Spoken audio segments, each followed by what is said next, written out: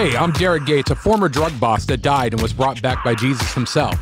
Now I travel the world preaching the gospel, equipping the saints, writing books, and making movies.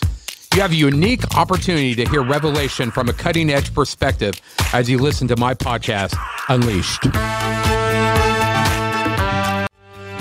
What is up, everyone? So glad you tuned in today. We're going to be talking about an awesome subject, something that's close to my heart. We're going to be talking about raising the dead. And what if I told you that if you were inspired enough today just to choose to take the red pill, that you would gain knowledge today that you could become a history maker, you could become an atmosphere changer, and you could become a dead raiser. I'm going to tell you all about it when we come back.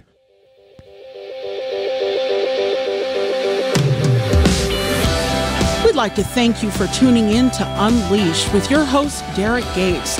If you'd like to see the video version of this episode, please visit DerrickGates.com, where you can give, buy merchandise, check out his YouTube channel, and see Derrick's upcoming events.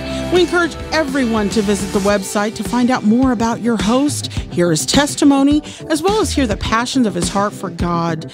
Learn how to become a monthly partner of $50 or more, and you can gain access to his red carpet events, get exclusive teachings, and a free digital download of his movie, From Death. Remember, brothers and sisters, that address is DerrickGates.com, Derrick Gates.com. You want that movie. I'm telling you, if you haven't watched that movie, you're missing out. And I'm not just saying it because it's the movie that I wrote and directed. I'm saying it because there is a wealth of knowledge in that movie. Over 1,000 hours I interviewed people for that movie. I may know more about the subject of raising the dead than anybody walking the earth today, only because I had to listen to 1,000 hours of people talking about raising the dead. But some of the most amazing people in Christianity, James Gall gave a 3-hour interview. Obviously, he's in the movie for about 10 minutes, but 3 hours, just James Gall. Ryan Lestrange, Jennifer LeClaire, David Herzog, Jeff Jansen, just Kat Kerr, all these amazing people talking about the subject of raising the dead. And it's just a mind-blowing movie. You want it. Listen, guys, if you don't know, I am back to taking invitations to speak. Our schedule got completely canceled because of COVID. Now churches are back open. If you're listening to this and you want us to come to a conference, services, whatever it is that you need, we are here for you. Just email us through the website, and we are looking for those sponsors. You know, we came out here to California February 16th on a mission from God. And that was to change Hollywood into Holywood. And we have a whole lot on the plate for that with media and entertainment.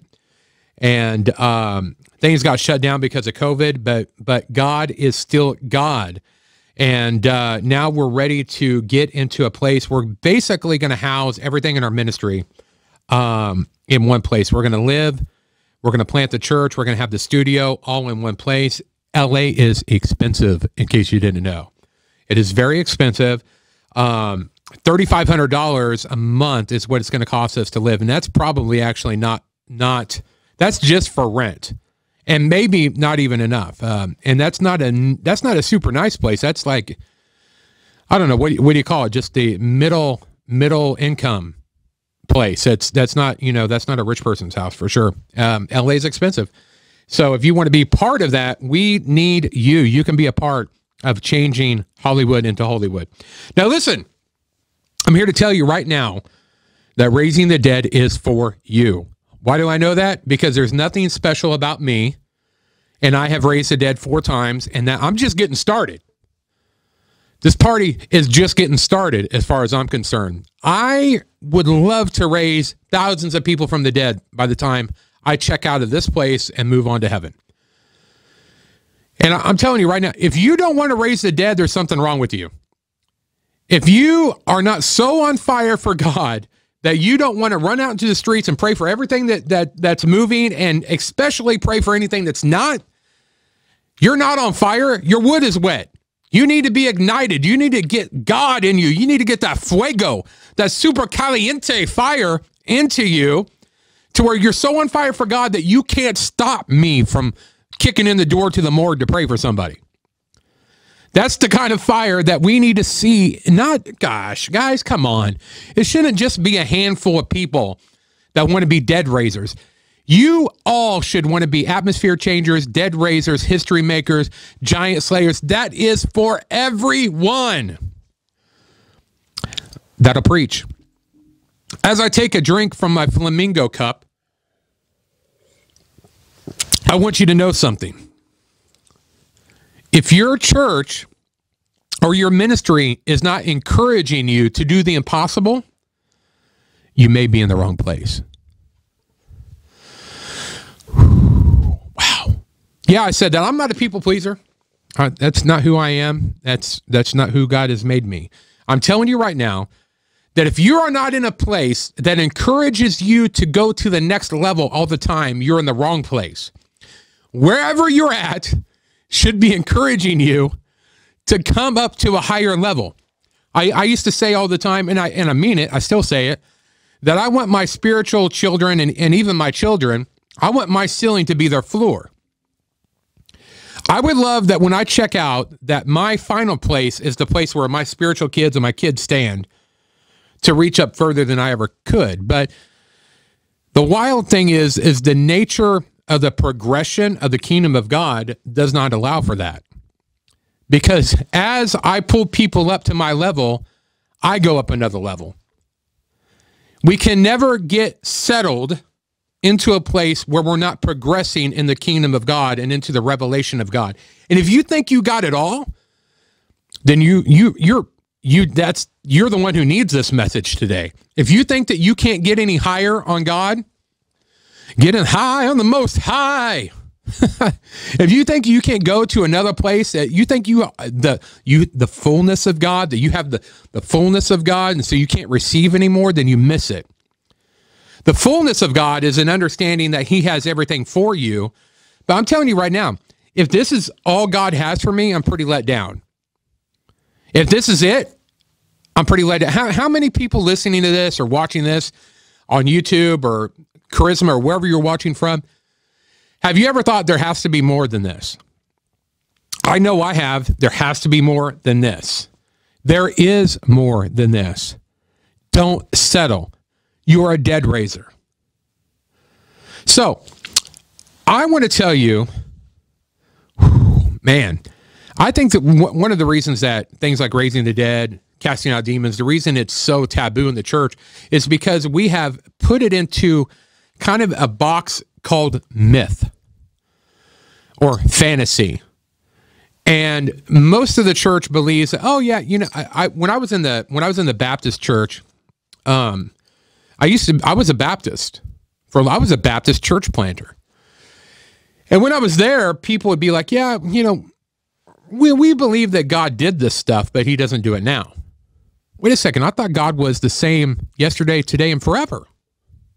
What happened to that word? What happened to that scripture? And so what they do is they take things like raising the dead, resurrection, or casting out demons, and they put it into this box called myth or tradition or history. But it's not history. It's also your present and your future. And I don't want to live in a society where I can't cast a devil out. Because if I can't cast a devil out, that means I have to live with it. And I ain't going to live with that devil. I jumped out of that box a long time ago. Can I get an amen? I want to petition you today to do away with your theological traditions and jump into the boat with me. Go out into the middle of the water and let's step out on the lake together into a place called the supernatural. That is who God has called you to be. That is who you are. Matthew 10:7 says, and as you go, preach, saying, the kingdom of heaven is at hand. Heal the sick, cleanse the leper, raise the dead, cast out demons, and freely you have received, freely you give. Come on, people. You want heaven now? All these supernatural, super spiritual hippie kids, all preaching, saying this heaven on earth, bring heaven down, all this kind of stuff. But you're not doing this stuff. It literally says the kingdom of heaven is at hand. Do this. So if you truly want to live in heaven on earth, if you really want heaven to invade earth, in Los Angeles as it is in heaven, in Kansas City as it is in heaven, in Orlando as it is in heaven, in Dallas as it is in heaven, in Chicago as it is in heaven, in Seattle as it is in heaven. If you really want that, then you have to do this: heal the sick, cleanse the leper, raise the dead, cast out demons. Freely you have been given this power and this authority to not keep it to yourself, but give it away. You want more? Everybody says, I want more. They have songs about, I want more. Give me more. Give me more. But you won't even pour yourself out. You can't take more because you won't empty yourself out. That's why so many people think they already have it all. Because they're like a sponge. They're like a spiritual leech. You're like a spiritual vampire. You suck up all the anointing in the room and you keep it for yourself. You don't give any of it away. See, clearly Jesus didn't just suggest raising the dead was a good idea. He said, do this. I don't know about you, but as a parent, when I tell my kids to clean their room, it's not a suggestion. Clean your room if you want to. No, that doesn't work for me. When Jesus said, heal the sick, cleanse the leper, raise the dead, cast out demons, this was not a suggestion to his children. It was an order. I'll be right back. This message was brought to you today by the movie From Death, a documentary directed by Derrick Gates and produced by Derrick and Nina Gates. The movie From Death is about raising the dead and features some of the biggest names in Christianity today, like Jennifer LeClaire, Ryan Lestrange, James Gall, Jeff Jansen, David Herzog, Kat Kerr, Mel Tari, Robert Slairden, and many, many more. If you would like a copy of this amazing movie, visit DerrickGates.com. Remember, that's DerrickGates.com. Derrick Gates.com. You better get that movie. Just telling you. It's a great movie. Well, I'm going to share with you the first time I raised the dead, and people that have been to my meetings across the United States maybe or maybe not have heard this. I don't talk about it all the time anymore, but I was at a buffet eating one day with my wife, and somebody came in the door, and my goodness, I will get this kind of this ping in my spirit. I don't know if you watching this or listening to this get this. It's like when God wants you to pray for somebody, or maybe you have a prophetic word for somebody, or God's going to do something with somebody. I get this ping in my spirit. And God did it with this guy, and they end up, out of the whole restaurant, there's 300 people in the room in this restaurant, and he sits right next to us. Of course, he sits right next to us. That's how God works. I already knew. And as we're getting ready to eat, all of a sudden, this guy just falls flat on right into his mashed potatoes. My God, this guy, he died. He died. So I have first responders experience in my life doing different things. And my wife was actually basically a doctor at one point before she gave it all up for this. But so I laid him down on the ground. My wife and another person that had a medical background that was there, they're giving this guy CPR, no pulse. He's dead. He's gone. It just keeps going. And God's whispering to me, pray for him. I said, no, I'm not going to do that. I don't know about you, but it's weird to tell God no. But I was scared. I was scared of everybody looking at me. I was scared. What would they think? What if this doesn't work? I've never done this. The whole gamut went through my mind. He said, pray for him. I said, no. For some reason, sometimes God sounds like Christopher Walken to me. Pray for him. I said, no. And he continues and he gets louder. Pray for him. No. And then God does just the worst thing ever that God could do is he snitched on me to my wife. And all of a sudden my wife shot me the side eye, the stink eye. And I immediately knew that now my wife and God were ganging up on me.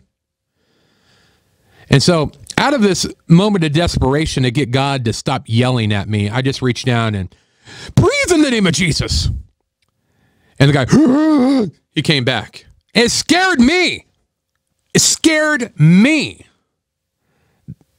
I don't know if it scared me because it worked. I don't know if it scared me because, it was scary. I thought somebody was going to have to raise me from the dead after that. So anyway, so the guy lives and, we went on about our business, but the thing was what was interesting was I found something out that day. Number one thing I found out was that I had a fear of man. And number two, I found out that if God told me to do something, he was going to back me up. So about 6 months, maybe a year later, I can't remember for sure now, but I'm driving. I get this phone call from a person that this lady actually used to sell drugs to her when I was a drug dealer. If you haven't listened to that podcast where I talk about my life of crime, I think that was number one, or actually I think it's episode 1. You can go listen to that. But she knew that I was a minister. I'm 21 years clean, by the way, in case I can literally feel the judgmental eyes and ears upon me right now. 21 years clean. But she calls me up. She says, hey, my nephew got hit by a truck a week ago, and his body has been kept alive by machines. He's dead. His organs are dead. His brain's been dead. No activity in a week. They're going to unplug him. Can you come up and pray for the family? Sure, I can. On the way there, God speaks to me. He says, I don't want you to pray for the family. I want you to pray for the boy. Okay. I didn't even question whether God was going to do it or not because he said he was going to do it. So I get there. I go up the stairs or the elevator. I get there and the family's there. She comes over and said, hey, the family's over here. I said, I don't want to pray for him. She looks at me all confused. I said, I want to pray for the boy. She says, you can't. She says, they won't let anybody back there. Nobody's been back to ICU in days now. They're getting ready to unplug him now. I said, look, I'm going to pray for him. She goes, literally, you can't. They won't let anybody in. He's behind the locked door, ICU. You can't even get back there. I simply said one thing to her. You don't understand the anointing. So I walked over and I had zero doubt that I was going to be able to go back there. And I pulled the locked door open. Everybody looked shocked. The grandma said, well, if you're going, I'm going. She came after me. We walked right past 2 sets of security, maybe even 3. But I know 2 for sure. I literally felt like the apostles walking out of the prison, like the prison guards had fallen asleep. They didn't even notice us. I get back there to the nurse's station. I said, I need to pray for this boy. I need to pray for him now. Where's he at? And she said, well, he's right there. And I turned around. He's in that room. They're in there unplugging him. They're taking hoses out of him, all this different stuff. So I go in there and I just speak life into him. I didn't have a system. I didn't have a program. I didn't have a recited prayer. There was no ritual I did. All I did was speak life. And it couldn't have been any more than 15 or 20 seconds. And he's climbing out of the bed. A miracle, a sign, and a wonder right before everybody's eyes as he crawled out of the bed and he looked at his grandmother. The nurses are dumbfounded. They're running down the hall and he looks at his grandmother and he says one thing. Can you guess what it was? I'm waiting. Go ahead and say it out loud in your car. Go ahead and say it. No, you're all wrong. I know some of you said, I've seen Jesus. I know some of you said, I'm hungry. I've heard it all. Nobody ever guesses it. He says, why am I wearing a diaper? I think he was 15. He may have been 16. He may have been 14. I can't remember for sure, but he's like 14, 15, 16, something like that. You don't put a diaper on those kids. They're wearing a diaper because when you end your life, when they unplug you, your body releases all your internal fluids. Today, that boy is married, has kids. It's an amazing testimony of God's goodness, his love for us, and that it is never over. A doctor and man does not have the final say. I don't care what they're saying about your cancer. I don't care what they're saying about your heart. I don't care what they're saying about your brain. I don't care what they're saying about your memory. God has the final say upon your life. You can choose to speak life or you can choose to speak death. And that is literally the power that God gives you to raise the dead, is you rebuke the spirit of death and speak life. That's it. Now, I believe today is, I wrap this up for you.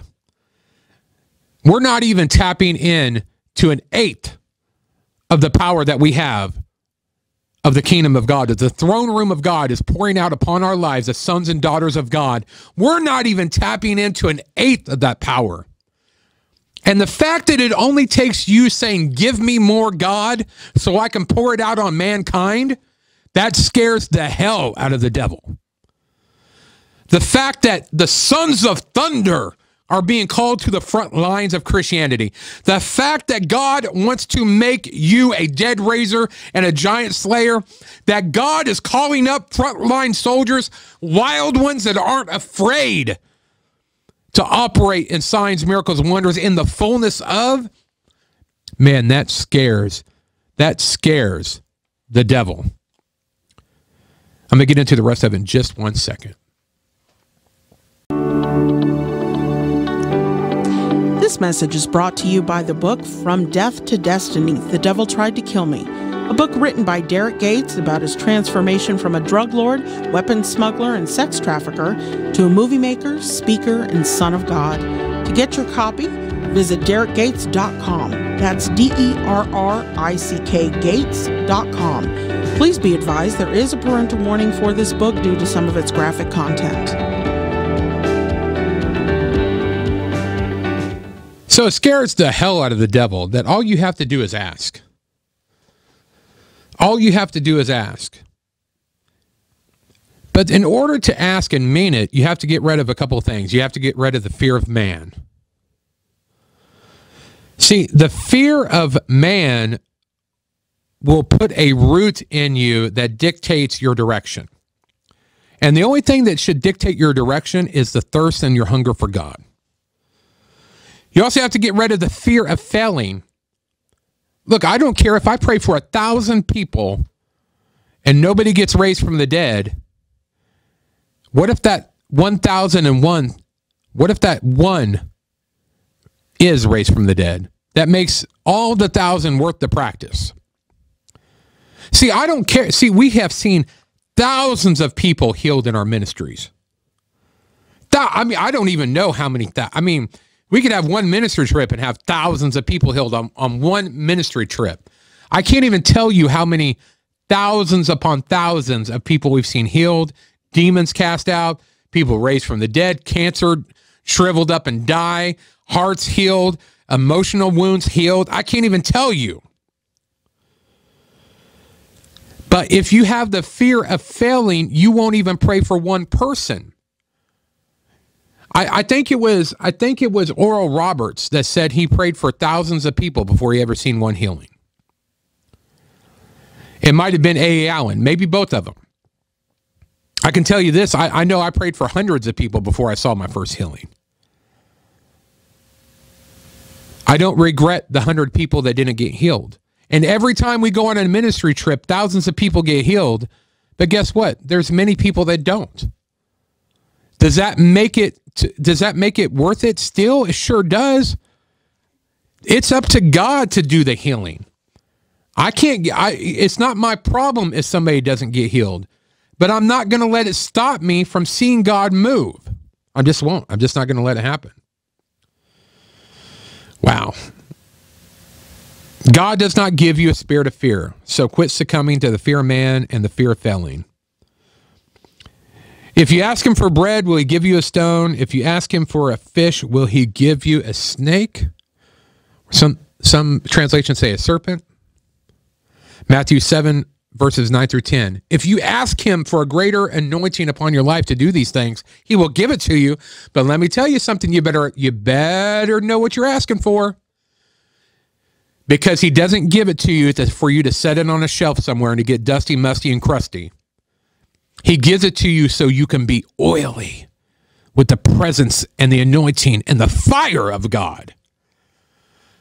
Look, man, I don't know about you, but if this doesn't get you fired up with the red hot fire of God, the mucho caliente fuego of God, then something's wrong. Guys, God wants to use you in a greater power today. He wants you to be used to raise the dead, to cast out devils, to cleanse the leper, to heal the sick. He wants you to do it. Everywhere around you is dead people. See, it's not just the physically dead. It's also the spiritually dead, the mentally dead, the emotionally dead. And those are all people that you can be raising from the dead every single day. I would say that's even more important. If you can't lead somebody to Jesus and raise them from the spiritually dead, then there's a problem. There's a problem. If you can't use what God has given you for the simplistic power of the gospel of Jesus Christ to lead people to Jesus, then there's a problem. Then you don't even need to be going for the greater things. Because I think salvation is the greatest thing. The greatest resurrection in the Bible was Jesus. Because without that, we would have none of this power. Guys, I'm going to leave you with that. But I love you. I love you. Remember, if you want us to come to your ministry, just contact us through the website, derrickgates.com. Remember, we are looking for partners. Listen, we have a TV show we're trying to launch out of Los Angeles. We have so much that we're doing. It is expensive out here, but God has brought us here. Now, I want you to know, you're not my provider. God is my provider. But he may want to use you today to provide for his kingdom. So any gift helps. Any gift helps. Maybe you can give $5, $10, $25, and some people can give thousands. And let me tell you something, those thousands make a big difference in what we're doing in Los Angeles. I love you guys so much. You guys are absolutely amazing. I hope to hear from you soon.